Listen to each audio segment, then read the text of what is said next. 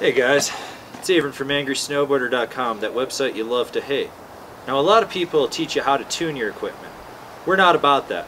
We're going to teach you how not to tune your equipment.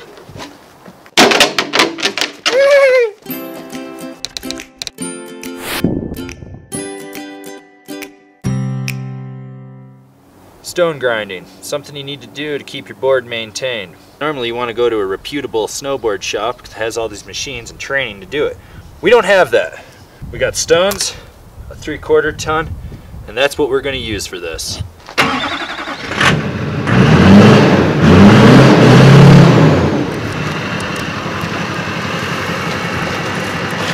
100 grit.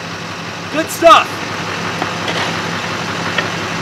Well, we're finally ready to do some stone grinding here with my friend Nick Gambino. Nick, what are we doing?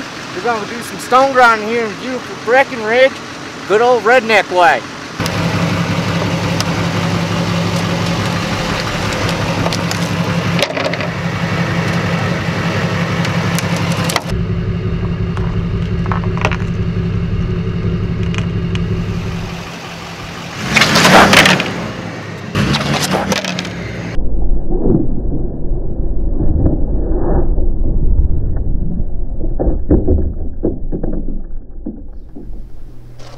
That didn't go as planned, as you can clearly see.